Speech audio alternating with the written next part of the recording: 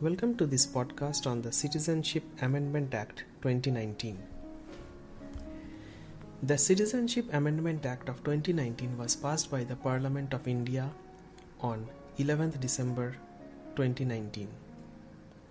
It purportedly amended the Citizenship Act 1955 by providing a pathway to Indian citizenship for persecuted religious minorities from Afghanistan, Bangladesh, and Pakistan who are Hindus, Sikhs, Buddhists, Jains, Parsis, or Christians and arrived in India before the end of December 2014. The law does not grant such eligibility to Muslims from those countries, all of which are Muslim majority countries. The act was the first time that religion had been overtly used as a criteria for citizenship under Indian law and attracted global criticism.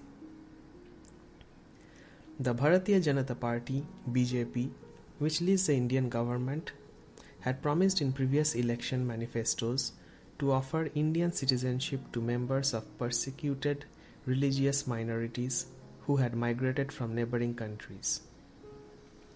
Under the 2019 amendment, migrants who had entered India by 31st December 2014 and had suffered religious persecution or fear of religious persecution in their country of origin were made eligible for citizenship.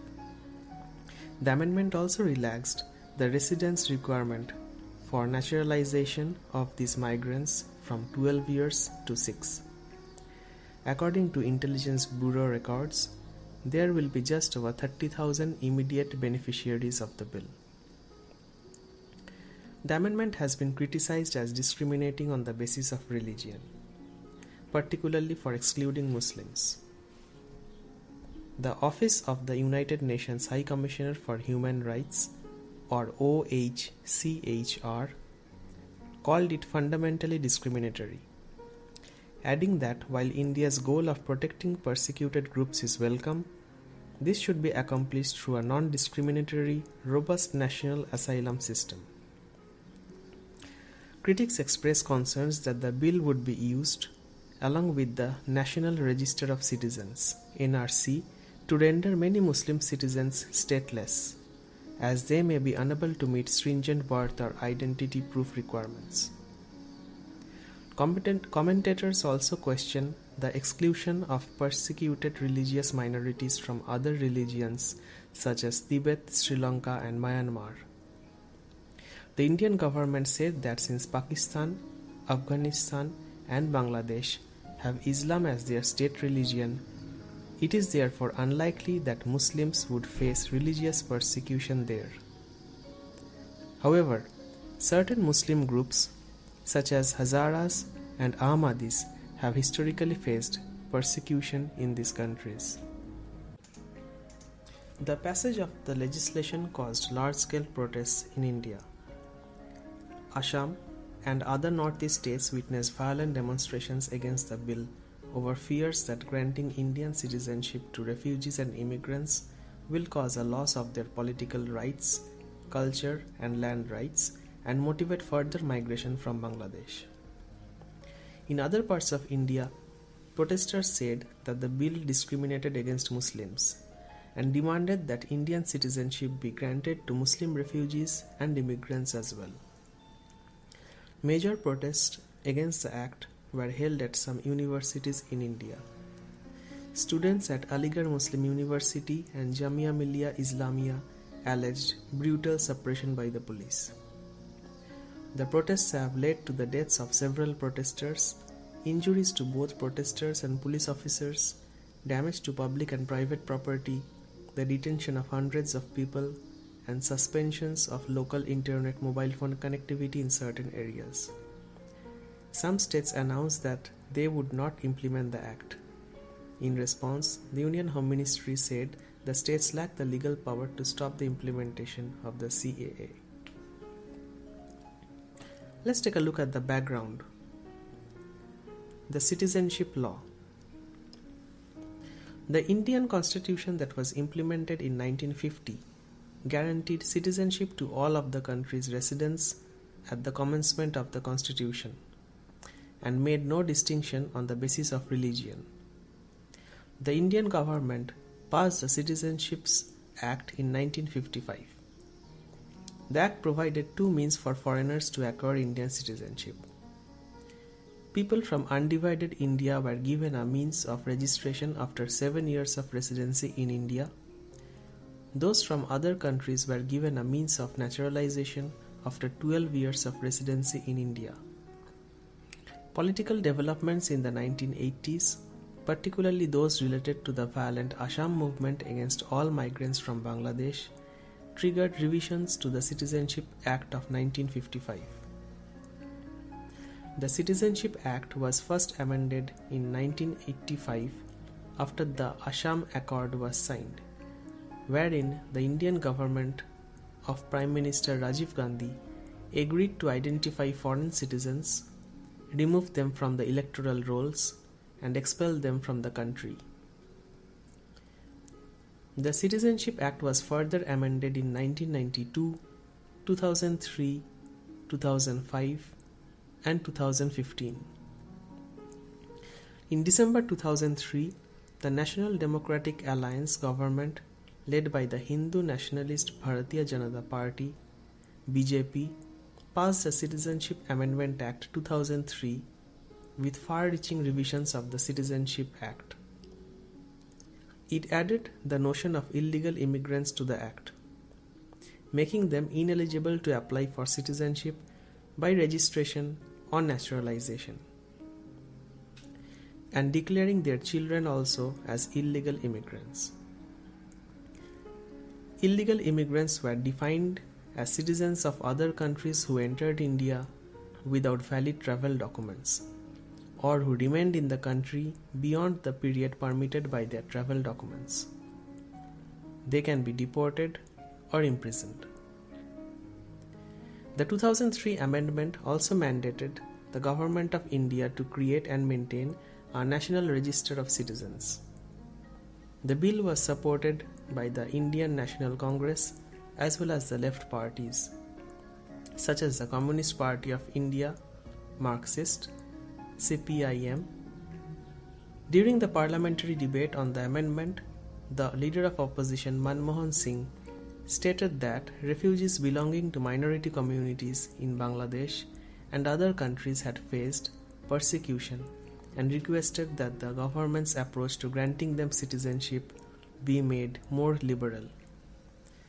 According to M.K. Venu, the formulation of the 2003 amendment discussed by Advani and Singh was based on the idea that Muslim groups in Pakistan and Afghanistan that had experienced persecution also needed to be treated with compassion. Immigrants and refugees. A very large number of illegal immigrants, the largest numbers of whom are from Bangladesh, live in India. The Task Force on Border Management quoted the figure of 15 million illegal immigrants in 2001. In 2004, the United Progressive Alliance (UPA) government stated in Parliament that there were 12 million illegal Bangladeshi migrants in India. The reasons for the scale of migration includes a porous border, historical migration patterns, economic reasons, and cultural and linguistic ties. Many illegal migrants from Bangladesh had eventually received the right to vote. According to Niraja Jayal, this enfranchisement was widely described as an attempt to win elections using the votes of the illegal migrants from Bangladesh. Bangladeshi scholar Abul Barkat estimated that over 11 million Hindus have left Bangladesh for India between 1964 and 2013, at a rate of 230,612 annually. The reasons were religious persecution and discrimination, especially at the hands of the post-independence military regimes. An unknown number of Pakistani Hindu refugees also live in India. An estimate 5,000 refugees arrive per year, citing religious persecution and forced conversion. India is not a signatory to either the 1951 UN Refugee Convention or the 1967 Protocol. It does not have a national policy on refugees. All refugees are classed as illegal migrants. While India has been willing to host refugees, its traditional position formulated by Jawaharlal Nehru is that such refugees must return to their home countries after the situation returns to normal. According to the US Committee of Refugees and Immigrants, India hosts refugees in excess of 456,000, with about 200,000 from non-neighboring countries hosted by the UNHCR. According to Shuvra Sarkar, since the 1950s and particularly since the 1990s, the Indian governments under various political parties have studied and drafted laws for the naturalization of refugees and asylum seekers. These drafts have struggled with issues relating to a mass influx of refugees, urban planning, cost of basic services, the obligations to protect protected tribes, and the impact on pre-existing regional poverty levels within India. Next, in background, we take a look at the Bharatiya Janata Party activities. The detection, deletion and deportation of illegal migrants has been on the agenda of the BJP since 1996. In the 2016 assembly elections for the border state of Assam, the BJP leaders campaigned in the state promising voters that they would rid Assam of the Bangladeshis.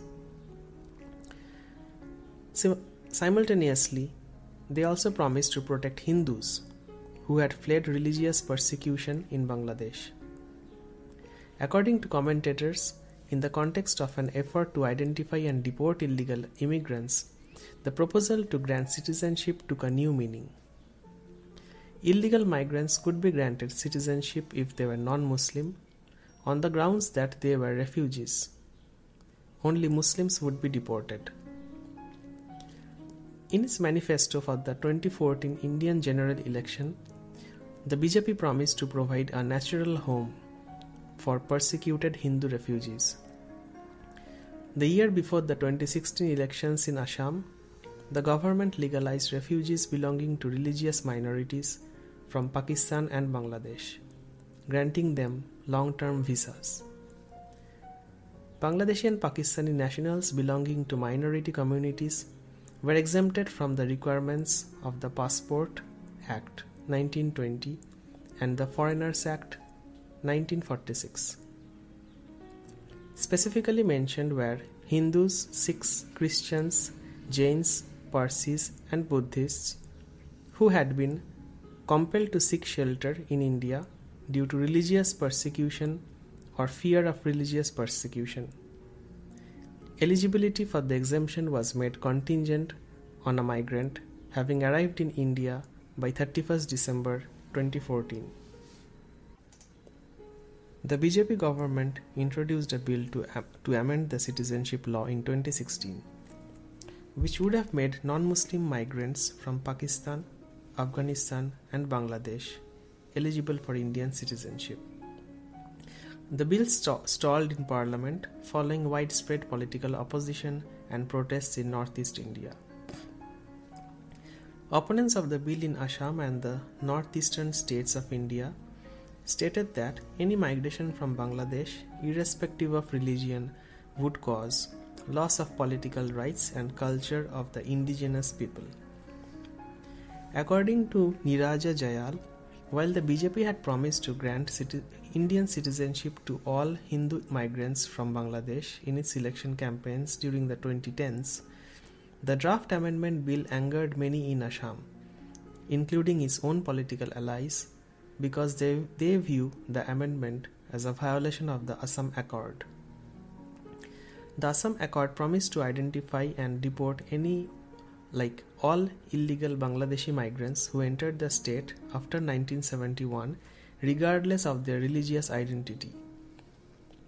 In 2018, as the draft of this amendment was being discussed, numerous Assamese organizations petitioned and agitated against it. They fear that the amendment will encourage more migration and diminish employment opportunities to the native residents of Assam. In parallel to the drafting of an amendment to the 1955 Citizenship Act, the BJP government completed an effort to update the National Register for Citizens or NRC in the state of Assam. The process for creating the NRC had been put in place by the Citizenship Rules Act enacted in 2003 and had been implemented in Assam under Supreme Court supervision as a result of a 2014 Supreme Court ruling. This was mandated under prior peace agreements in Northeast and the Assam Accord in particular. The updated register was made public in August 2019. Approximately 1.9 million residents were not on the list and were in danger of losing their citizenship. Many of those affected were Bengali Hindus, who constitute a major voter base for the BJP. According to commentators, the BJP withdrew its support for the Assam NRC towards its end for this reason. On 19th November 2019, Home Minister Amit Shah declared in the Rajya Sabha, the upper house of the Indian Parliament, that the National Register of Citizens would be implemented throughout the country. Now let's take a look at the legislative history. The BJP government first introduced a bill to amend the citizenship law in 2016, which would have made non-Muslim migrants from Pakistan, Afghanistan and Bangladesh eligible for Indian citizenship. Although this bill was passed by the Lok Sabha or lower house of Indian Parliament, it stalled in the Rajya Sabha, following widespread political opposition and protests in Northeast India. The BJP reiterated its commitment to amend the Citizenship Act in its 2019 election campaign.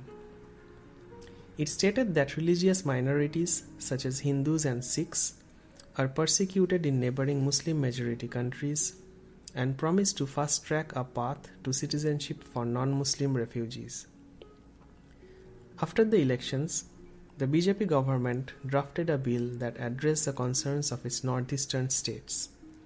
It excluded Arunachal Pradesh, Mizoram, Nagaland, Tripura, Meghalaya, and Manipur, except for non-tribal cities exempted under pre-existing regulations. It also excluded tribal areas of Assam.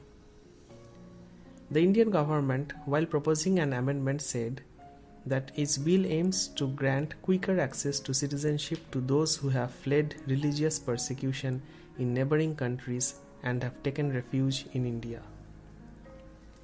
The bill was introduced in Lok Sabha on 19th July 2016 as the Citizenship Amendment Bill 2016. It was referred to the Joint Parliamentary Committee on 12th August 2016. The committee submitted its report on 7th January 2019 to Parliament. The bill was taken into consideration and passed by Lok Sabha on 8th January 2019. It was pending for consideration and passing by the Rajya Sabha. Consequent to dissolution of 16th Lok Sabha, this bill has lapsed. After the formation of the 17th Lok Sabha, the Union Cabinet cleared the Citizenship Amendment Bill 2019 on 4th December 2019 for introduction in the Parliament. The bill was introduced in 17th Lok Sabha by the Minister of Home Affairs Amit Shah on 9th December 2019 and was passed on 10th December 2019 with 311 MPs voting in favour and 80 against the bill. The bill was passed by the Rajya Sabha on 11th December 2019 with 125 votes in favour and 105 votes against it. Those voted in favour included Janata Dal United, AIA-DMK, Biju Janata Dal, TDP and YSR Congress Party. After receiving assent from the President of India on 12 December 2019, the bill assumed the status of an act.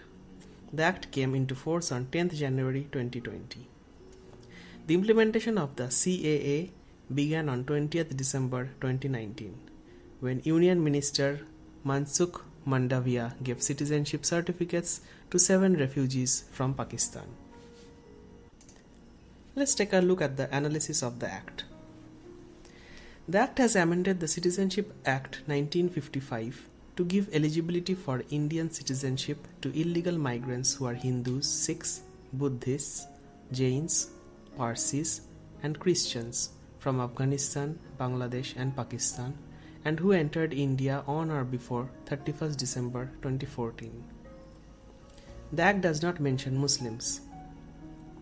According to Intelligence Bureau records, the immediate beneficiaries of the Amendment Act will be 31,313 people, which includes 25,447 Hindus, 5,807 Sikhs, 55 Christians, 2 Buddhists, and 2 Parsis.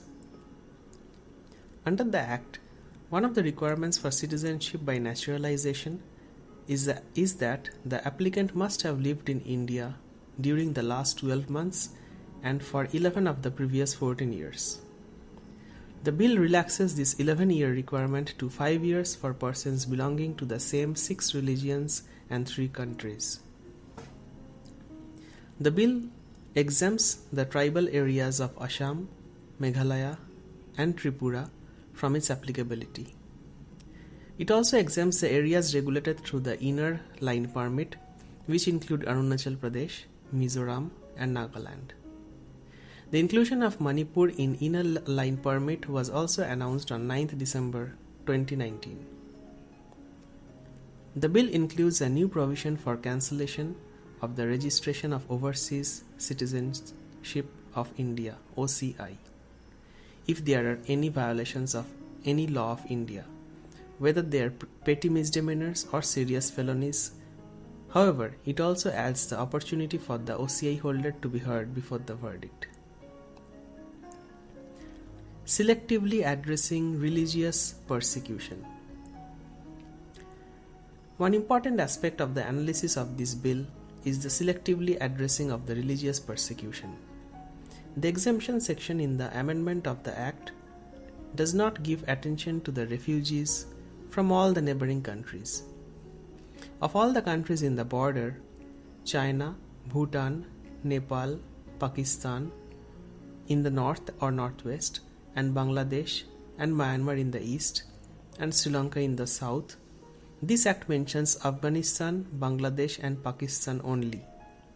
That is, the Muslim majority countries in the border only are being addressed by design in the Act. Another aspect of the analysis of this Act is the exclusion of persecuted Muslims. Muslims from Pakistan, Bangladesh, and Afghanistan are not offered eligibility for citizenship under the new Act. Critics have questioned the exclusion. The amendment limits itself to the Muslim majority neighbors of India and takes no cognizance of the persecuted Muslims of those countries. According to The Economist, if the Indian government was concerned about religious persecution, it should have included Ahmadiyas, a Muslim sect who have been viciously hounded in Pakistan as heretics, and the Hazaras, another Muslim sect who have been murdered by the Taliban in Afghanistan. They should be treated as minorities.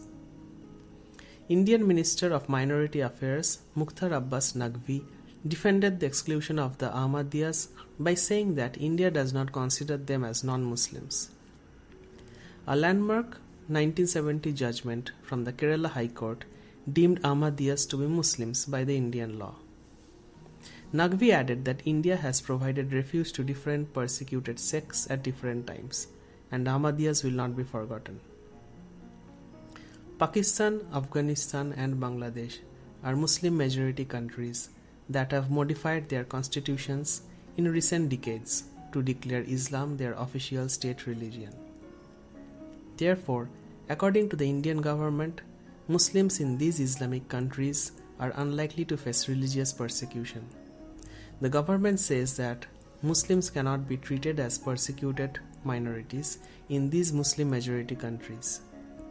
The BBC says that while these countries have provisions in their constitution guaranteeing non-Muslim rights, including the freedom to practice their religion, in practice, non-Muslim populations have experienced discrimination and persecution. Another aspect in the analysis of this Act is the exclusion of other persecuted communities. The Citizenship Amendment Act does not include migrants from non-Muslim countries fleeing persecution to India, Rohingya Muslim refugees from Myanmar, Hindu refugees from Sri Lanka, and Buddhist refugees from Tibet, China. The Act also does not mention Tamil refugees from Sri Lanka. The Sri Lankan Tamils were allowed to settle as refugees in Tamil Nadu in 1980s and 1990s due to systemic violence from the Sinhalese of Sri Lanka. They include 29,500 hill country Tamils, Malaya. The Act also does not provide relief to Tibetan Buddhist refugees who came to India in the 1950s and 1960s due to the Chinese invasion of Tibet. Their status has been of refugees over the decades. According to a 1992 UNHCR report, the then Indian government stated that they remain refugees and do not have the right to acquire Indian nationality. The Act also does not address Rohingya Muslim refugees from Myanmar. The Indian government has been deporting Rohingya refugees to Myanmar. Thank you very much for listening to this podcast on the Citizenship Amendment Act 2019.